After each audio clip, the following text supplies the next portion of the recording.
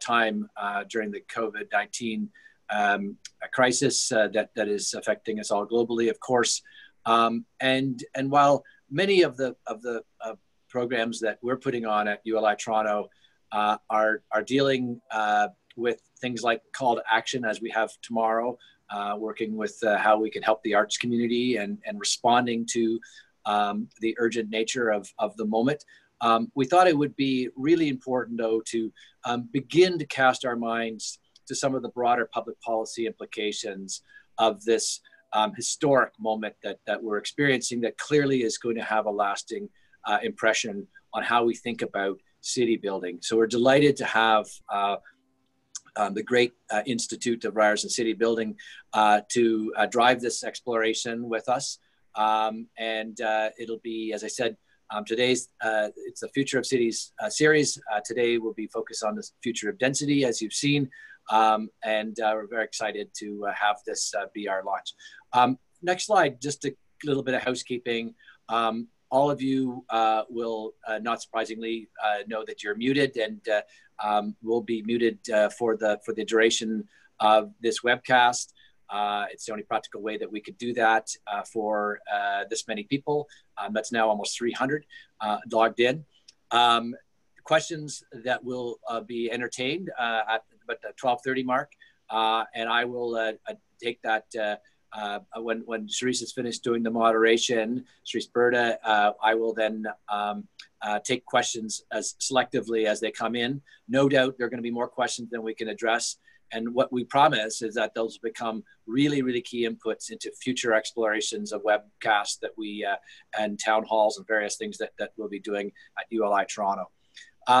I'd like to just quickly, very briefly, next slide, thank our sponsors. This is a time like no other for us in terms of our reliance on our annual sponsors. ULI Toronto, as many of you know, does a lot of live events, and a major part of our viability is based on our ability to bring people together in person. Obviously, that's not going to be possible for a long time, and so our annual sponsors are really, really critical to allowing us to do the things that we do online as we're doing today. So with that, I'm going to turn, I think Charisse Berta is probably somebody that doesn't require a lot of introduction. She is, as I mentioned, the executive director for Ryerson City Building Institute. She's working with her colleagues and board, has turned that institute into a true city building force in Toronto and frankly, nationally. And so it's really terrific to have Charisse take on this first conversation that we'll be doing weekly. And with that, I'll turn it over to you, Charisse. Thank you so much, Richard. And thanks to Alex and Denise and everyone at ULI for managing all the technical aspects of this webinar. And we're thrilled to partner with ULI on this weekly series, because together I think we really bring a diverse and engaged audience. And I've heard we have almost 600 people signed up for today's webinar. So thanks to everyone out there in Zoom land for joining us. So this Future of Cities series each week will feature one Ryerson expert and one external professional expert. So today we are joined by, next slide please, Denise. We are joined by Dr. Murtaza Haider, Professor of Real Estate Management at Ryerson's Ted Rogers School of Management and Director of Ryerson's Urban Analytics Institute, which produces excellent city building research reports. They're really data rich and they're very readable. So if you haven't been to their site, I would highly recommend it. And he also produces a regular column in the Financial Post. And we're joined by Ken Greenberg, who's urban designer, teacher, writer, former director of design and architecture for the City of Toronto, and principal of Greenberg Consultants. And he's recently a new member of the Order of Canada. And he is a co-founder of Ryerson CBI, and he is a member of ULI Toronto's advisory board. So welcome to both of you for joining us. Thank you. Thanks, Cherise. Hi, Ken. All right, so we only have 30 minutes for a really exciting discussion. So we're gonna jump right into the heart of things. So by now, many of us have read or have heard about the New York Times article a couple weeks ago that sparked a fiery debate on social media, asking if density is the enemy in New York's fight against coronavirus. So we're going to start by hearing from both of you, hearing your initial thoughts on this. And I'm going to ask you to keep it under 3 minutes each. But then we can get into some of the other details and expand on some points. So Murtaza, can we hear from you first on this? Sure. Thank you for the opportunity. It's really a pleasure and honor to be on a panel with Ken.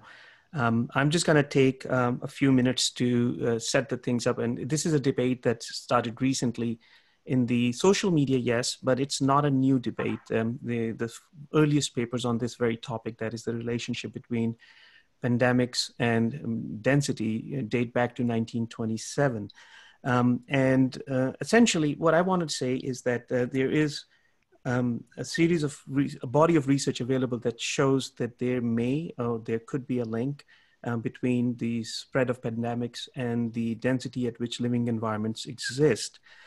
However, moving beyond that, I mean, acknowledging the fact that there's no definitive universal truth about it, there's still a debate about it, but there's increasing evidence. The bottom line is, what does it mean for us for city building?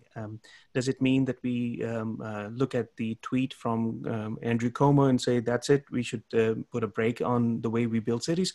Or we decide that no, let's look at the very best of what we have created over the years and see how it would inform this particular episode of social distancing, inform our future city building. I must say that this is one of the largest social experiments in the history of mankind. We have never done any such thing in the past, where a few billion people have been told to stay away from each other. Aristotle taught us that man is a social animal. And now we are being told to be unsocial, or be at least not being interacting. The few things that I want to talk about when it comes to density. Density is one proxy of the built environment. It's not the only definitive thing, but it is something that excites urban planners the most. They see most planning through the lens of density. And density is not necessarily a variable. It's a ratio between two variables, that is population divided by area. So you have to be mindful of it in the fact that it's a ratio. The question is, what kind of density? Is it the New York density that we are looking at, which is 28,000 persons per square mile? Or is it the next dense place in the United States, which is 17,000 persons per square mile in San Francisco? Or is it for us in Toronto? We are 250 square miles in the city of Toronto, not the greater Toronto area. And we have roughly 2.7 million people, so 11,000 persons per square mile. The bottom line is that when you look at city building, when you look at the last 100 years, and then when you compare it with the last 50 years, we realize that research is showing that while it may appear that we are densifying, the reality is that we are not. Our growth in the recent past, in the last few decades, has been that of sprawl rather than densification. Cities have grown across the world. This is research from New York University showing that the cities have grown more through sprawl than through densification. At the same time, should we just look at the extremes of density, such as New York City at one end and maybe Houston at the other, or we look at the diversity of density and the workable density that I see so widely available in neighborhoods across Toronto, in neighborhoods across Montreal? For me, I think the future of city building will not be tied to one particular threshold of density, but it will be cognizant of the fact that the two challenges that come with density may require some creative solutions. And that is that the two biggest challenges that I see with density are traffic congestion or mobility related congestion. And the other one is the affordability. May that be rental, ownership, or commercial rents. And I believe that whereas we will be able to find a vaccine for COVID-19 in the near future, there's no vaccine for congestion. There is no vaccine for affordability unless we learn some lessons from this social distancing and see if we can relieve some pressure of this central place on the central places across the cities and rethink our approach towards the agglomeration of urban spaces that we have done. Thank you. Great, thanks, Murtaza. Just about 3 minutes and 15 seconds, so pretty good. So Ken, over to you. Yeah, thanks, Cherise. I would start by saying, when you look at this headline, my first reaction is that this is an unwarranted knee-jerk reaction. It's a classic case of fight or flight, and this is flight. It's kind of suggesting that flight is the answer. And if we were to follow that prescription, we would be creating a far worse problem by undermining our response to the other major challenge of our time, which is how we deal with climate change. More to unpack about that later. The other thing is that this correlation is based on one variable, a ratio, as Murtaza has said, without much context. So you have to ask yourself the question, why have much denser cities than New York, like Hong Kong, Singapore, Seoul, and Taipei, all had fewer cases per capita? And clearly there are a bunch of other issues: infrastructure, organization, healthcare system, preparedness, governance, early intervention, testing and tracing, social discipline, and so on. By the same token, why have lower density rural areas been hit so hard, like Lombardia and the Veneto in Italy, in the US, New Rochelle, or Kirkland, Washington? So clearly something else is going on, which is not only about density. There is a history of this kind of reaction, of blaming cities when it comes to outbreaks of disease and epidemics, pandemics. In the early 20th century, it led to a bunch of solutions which were about diluting cities, and they did not turn out so well. The towers in the park in Europe, post-war auto-oriented sprawl in North America and elsewhere. The truth is that big cities, dense cities, are where we solve big problems. That's where we adapt. That's where the hygiene revolution has occurred. You can take this all the way back to Roman times, the introduction of drainage and clean water systems, vaccination, where doctors and hospitals are, where research is done. So there's much to be said for dense cities in terms of dealing with this kind of challenge. But clearly not all density is good. And there are two quotes that I want to use. One from Jonathan Barnett, an urban designer. Very simply, it's not how dense you make it, it's how you make it dense. And the second from Jane Jacobs, who in 1961 made this very important distinction between density and overcrowding. Overcrowding being the real problem and often being a function of poverty and discrimination. And again, I want to come back to that in the discussion. So what does density well done, good density, look like? Clearly, it is not just clusters of tall towers. It's about making what we often call complete neighborhoods. It's about social infrastructure. It's about resiliency being built into neighborhoods, and very importantly, redundancy, having multiple ways of doing things in times of stress. So my conclusion is cities will survive and prosper. They're here to stay. I don't predict a reversal. I think this reaction clearly has stirred up a lot of discussion. Isolation, such as we're experiencing now, I think is a temporary measure. In extremis, I don't think we're going to see a social recession along with an economic recession. But I think we have to think about how we make cities differently in many ways. How much more time have I got, Cherise? Yeah, you could just finish up there, Ken. Okay. Great. So I'm hearing a lot of convergence from both of you, and I'm hearing that it's not so much density per se, but it's how we do density, and it's the built form and how we design our cities. And Murtaza, I'm hearing from you is that maybe this is also an opportunity to tackle some of the very pervasive problems with our cities. And you mentioned affordability and you mentioned congestion. So I'd like to unpack that issue a little bit. You know, when we talk about doing density better, most of you know I always talk about our regional development patterns as tall and sprawl, that we've been building low density outward development and tall condo towers concentrated in centers and nodes of very high growth. So is there a better balance? Is there an opportunity here for a better way of doing density that can build livable, walkable neighborhoods, access to essential services? And in a sense, what is good or bad density? What should we be striving for? Do you think that this is an opportunity to build better density going forward? Or do you think the tall and sprawl pattern will continue? So I'll start with Ken this time, and then we'll go to Murtaza.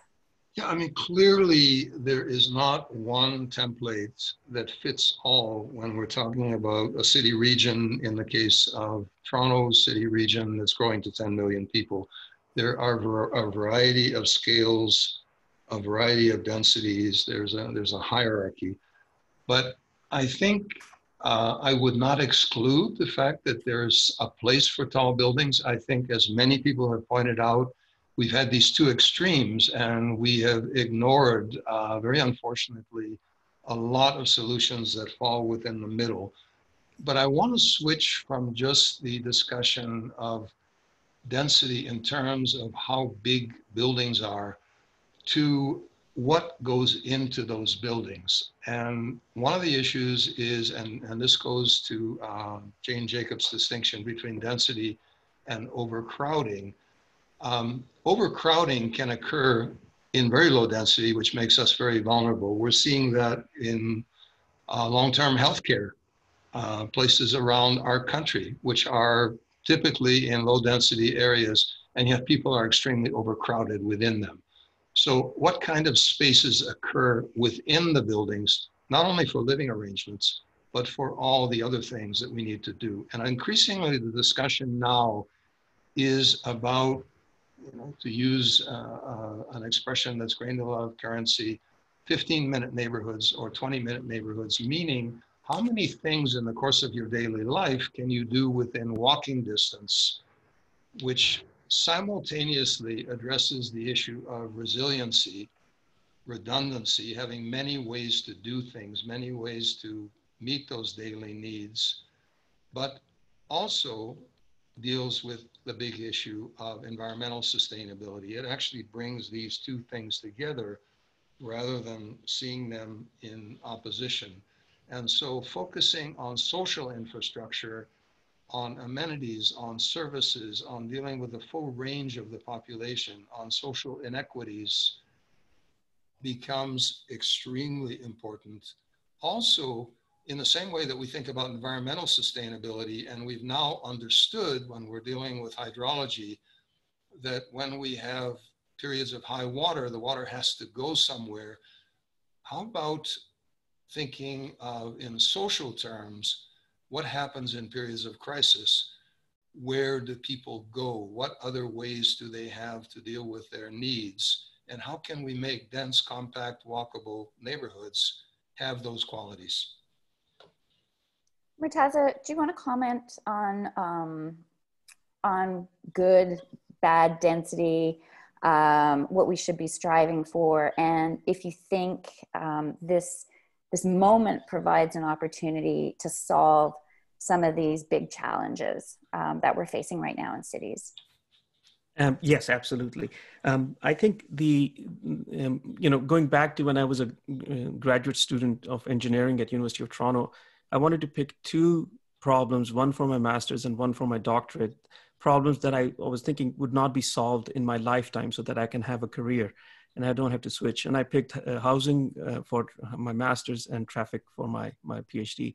And 25 years later, we were stuck in traffic, as Anthony Downs wrote a book, and then he wrote a follow-up, We Are Still Stuck in Traffic.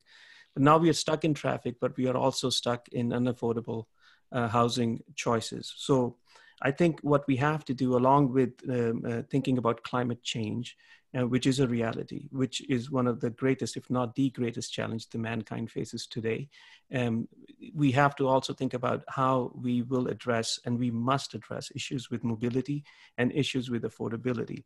I think the kind of density that we have promoted as a policy instrument is not very sensitive to affordability concerns.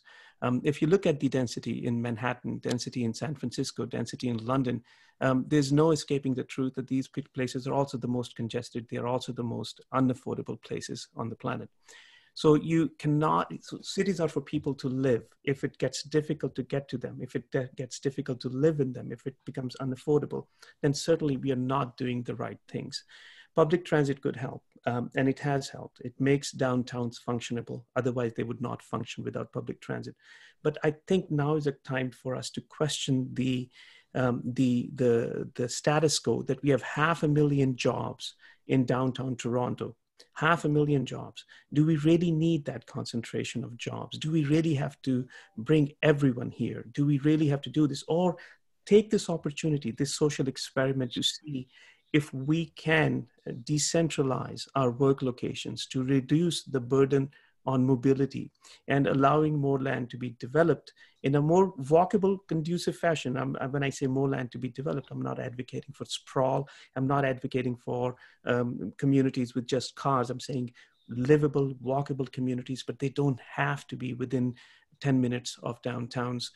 We have to bring more land developable in livable communities to take pressure off the central cities, which are becoming increasingly congested and increasingly unaffordable. Okay, I'm just going to pull on a thread on that, Murtaza. I'm really curious what you think the future holds for transit-oriented development or transit-oriented communities, as the provincial government is calling it. Based on this experience, what do you think the future importance will be for commuter suburbs and the workforce relying on GO trains that are oriented towards the downtown and new subways? That is a huge provincial investment focus.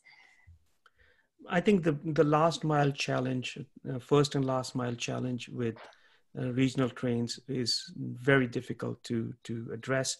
And how do you get to GO trains? I mean, I'm a transit rider. I take GO train every day, or used to take GO train every day. But the moment those parking lots are full, and that's about 9 o'clock. From 9 onwards, the trains are running pretty much empty on the busiest corridors. So you ask yourself, is there a workable model to be able to run efficient and transit in a way that allows people to get to work? I think there are other constraints that limit the viability of commuter rail.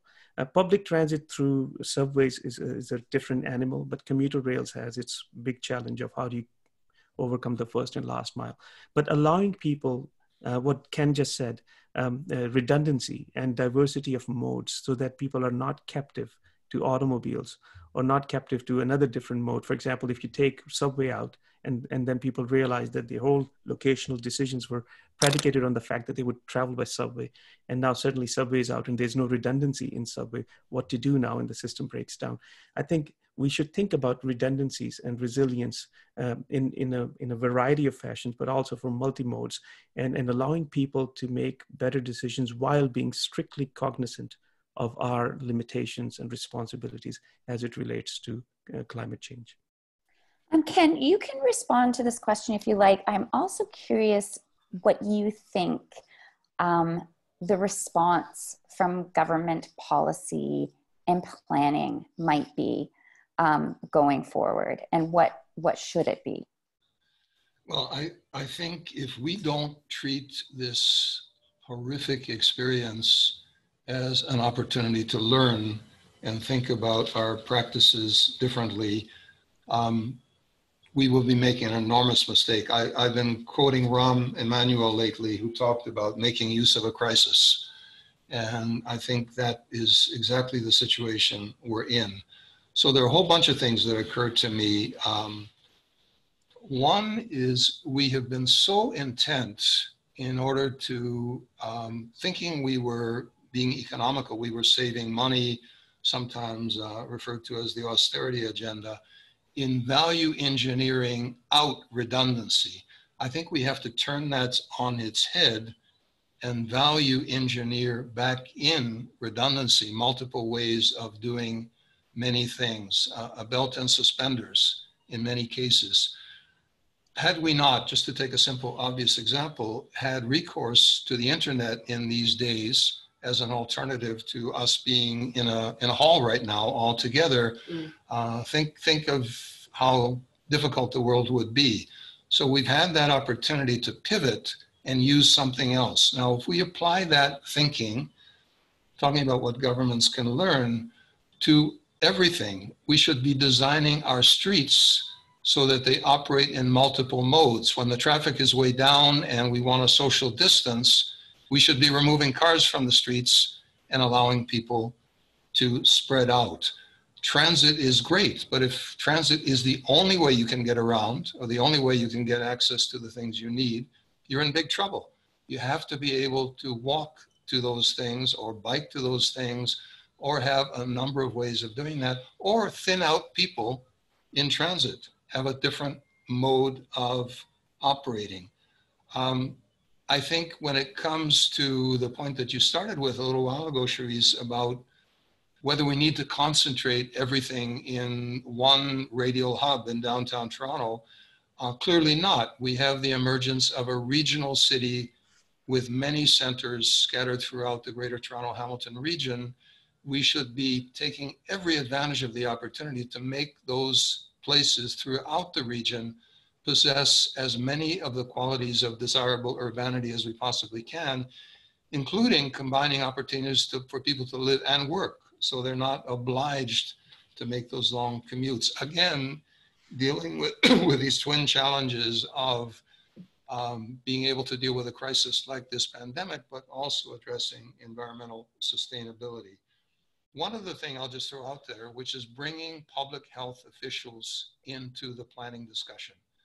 In the work I'm doing with Brampton right now, the medical officer of health for Peel Region and her staff are very much involved in all of these discussions about how to make these successful 15, 20-minute neighborhoods and how do we fit them out so that in times like these, people have a way of responding.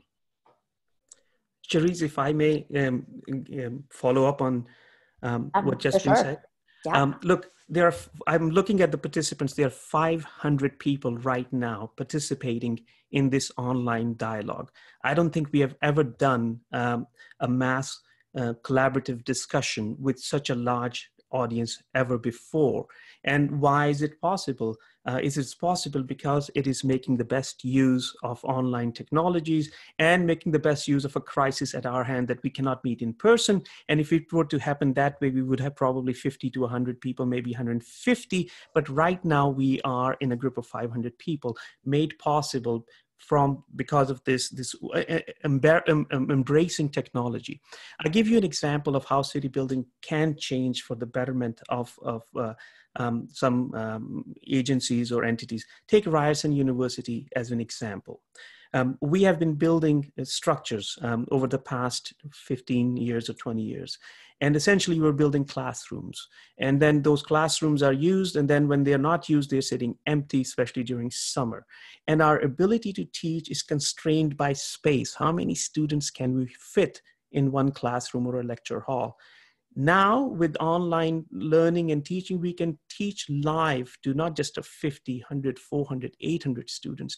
So we can focus our energies and our budgets and our dollars, not on brick and mortar, but on learning, but on mentoring students, but on providing them with feedback, sort of making geography not irrelevant, but slightly less relevant. This crisis allows us to rethink. We can spend money on brick and mortar, billions and billions of dollars of erecting new buildings, or as a university, we invest in students, taking the same money and giving it out to produce new scholarship, new intellectual scholarship, which is knowledge making, which is the primary responsibility of a university rather than building structures. So there is a trade-off. It is up to us to either recognize it or ignore it. After this COVID-19 is done, go back to building more classrooms and then figuring out, oh, we ran out of space 5 months later or 5 years later. So can I jump in on the question of okay, make it quick, Ken, because we got to get to the Q&A, but yeah, okay, sure. Very quickly, the virtual world and the physical world. And I'll just say, one of my colleagues with whom I'm working on Sidewalk Labs, which might surprise people, pointed out to me that for all those people who think that the virtual world can substitute almost entirely for the physical world, this experiment is showing us why we don't want to do that, why we actually need that physical connection with each other, in addition to all the wonderful things which digital technology can offer us. And so one of the things we have to learn coming out of this is how we combine them. Great. On that note, I do like how both of you had ended with some great, important lessons from this experience and how it can shape our approach to city building as we go forward. So thank you. Now I'm going to throw it over to Richard, who has been busy running around the audience, collecting questions virtually. So many great questions in the chat room. So Richard, we're dying to know, what questions you want to start off with first? Okay, as expected, more questions than we'll ever get to, but we are going to use these questions as feed-ins for future conversations as well. So if we don't get to them, I apologize. I'm going to start with a question from Mark Richardson, who asks, all of the city and provincial programs for new affordable housing, like TCHC revitalization, open doors, housing now, and inclusionary zoning, are based on increased density and smaller units sizes in order to make the construction math work. Will the post-COVID-19 housing market jeopardize the delivery of some of these affordable housing projects? Let me jump in on that. Two aspects I want to comment on. First, the smaller units. I think one of the things this may be teaching us, and that goes back to the redundancy and resiliency, is that we need actually to have more space in our units than we've been thinking. We need to be able to pivot. And if we're educating our kids at home, if we're working from home, if we're doing things from home that we weren't previously doing, that extra space makes an enormous amount of difference. That would be one thing. The other thing I think it is pointing out to us very dramatically, and this is being revealed right now in statistics coming from the US and from Canada, is who is disproportionately falling victim to this horrible pandemic. And it is no surprise people who live in precarious situations, both in terms of employment and housing, and they can be localized by geography. So it's pointing a great finger at the inequities in the way we've been building cities and the need to build into our neighborhoods, into our communities, a much greater range of housing options, not just in isolated places, but throughout.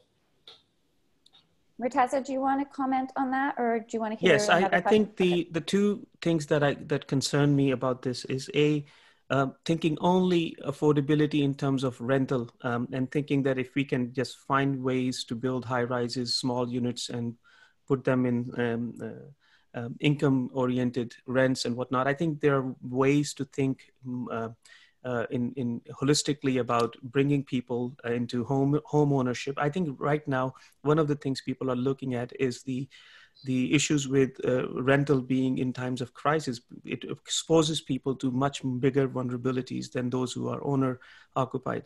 Second thing is clustering low-income households together. It creates these project-like the US projects, American experiments with projects. I think the experiment Canada did before, where people were dispersed across, where they were able to live in regular communities rather than just being subject to low-income communities.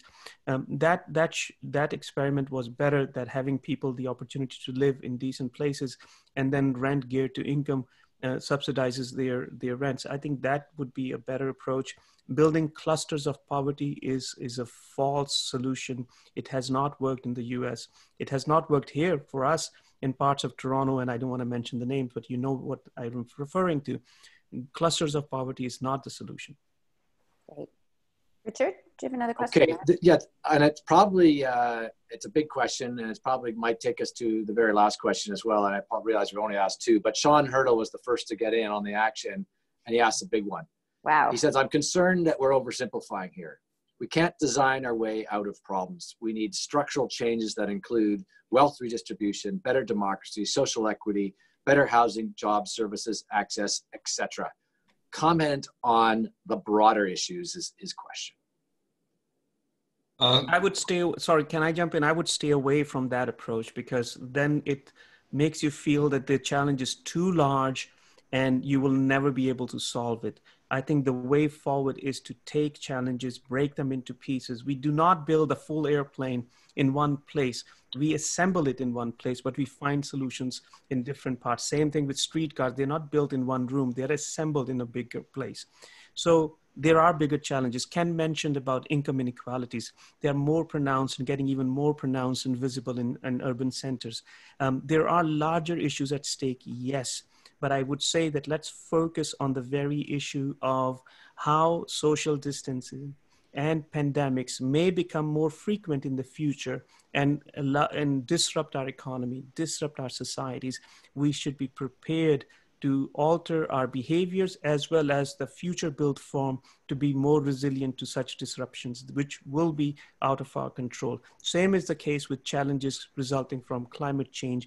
We would have to be resilient and we have to modify our behaviors because those challenges will be way beyond the amount of resources available at our disposal to deal with them.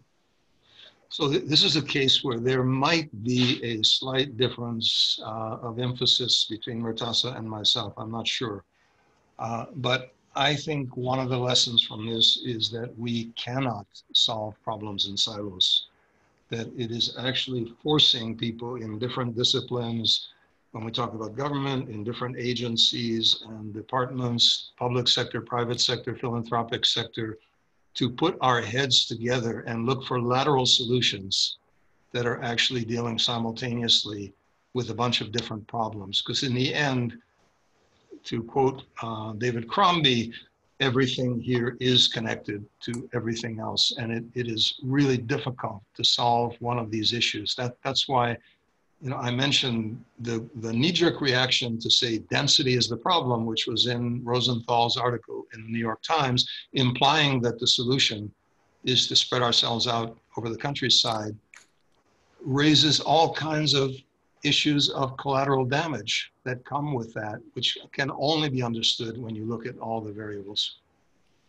Richard, it sounds like we've got room for another question. Why don't I ask, I mean, this is the second question, and I thought it was quite good, and it relates to actually something Richard Florida has been talking about in a 10-point plan that he's advanced through various mediums, but it relates to recreational facilities. How can recreational facilities, and I think that's to be taken very broadly, whether that's theaters, sports arenas, parks, equipment, and so forth, how can recreational facilities drive to drive social and economic recovery? How can we pivot these very things that we normally bring us together to help us as we get through this chapter that we're in right now? Richard, I would add to that list arts and culture, which Richard of course also had in his list of 10 points. I think we need all of those things that speak to mind and body, that speak to the human spirit, that connect us. And so absolutely, they're turning out to be, in many cases, the most vulnerable because all the venues are canceled. People who made their living as artists or musicians or people in any of those fields are suddenly finding that their ability to survive is really threatened. So as much as we think about business in a typical sense and rescuing business and making sure it remains whole, I couldn't agree more. I think we have to think about sustaining those things through this period.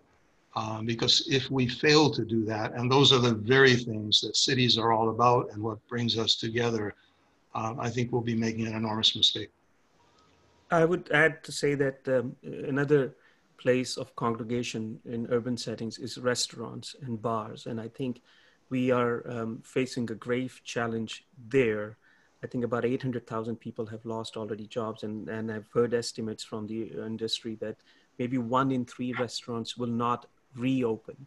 And I think the number of people who will lose their livelihood requires us to find ways to sustain these. Yes, absolutely, we need concert halls and art galleries and whatnot, but the first most often place that we congregate at is restaurants and food courts. And these are the people who are losing their jobs at a very fast pace. And when the recovery happens, and whenever it happens, it may be too late to resuscitate some. And if there's a way for us together to find ways of ordering in or takeouts to sustain these outlets now, it would be for our benefit, so that we can, when things go normal, be able to go out and have meals with our friends. Thanks, Murtaza. And just to let folks know, we are hoping to tackle that issue in a future session called Future of Retail Neighborhoods. And I'm just looking at some of these questions. There was a question from Michael Morrissey: how does transit survive social distancing? We're hoping to talk about that one on the Future of Mobility coming up. And just finally, Gil Penaloza has said 45 minutes is too short. We need 75 to 90 minutes. But unfortunately, we're wrapping it up now after 45 minutes. So I want to thank our speakers, and next slide. Also to point you into the direction of some of their very important work. In addition to what's on this slide, you can find Ken Greenberg's writing and work on this topic at kengreenberg.ca. Ken, is that correct? Yes, it is. And Murtaza, also in addition to what's on the slide, has been doing a regular column in the Financial Post in the business section. How long have you been doing that, Murtaza? Since 2017, we have over 150 columns that have appeared about 900 times coast to coast in Canada. Okay, great. And Murtaza, just his team at the Urban Analytics Institute has just finished a report on density and pandemics, which should be up on the site now or soon? Yes, it's up, and we have sent a link to attendees through the chat box. Okay, great. Last slide, please. So I just want to wrap things up and thank everybody for joining us, and hope that you can join us next week at the same time for our next session, which is the future of 9 to 5, which we started to get into a little bit today about where we locate employment, future of downtowns, of how we commute and get around to our workplaces. So join us with Pedro Barata, who's with Ryerson's Future Skills Center, and Marcy Birchfield, who's with the Toronto Region Board of Trade. Okay, until then, please stay healthy and safe and stay engaged. Thanks. Thank you. Thank you.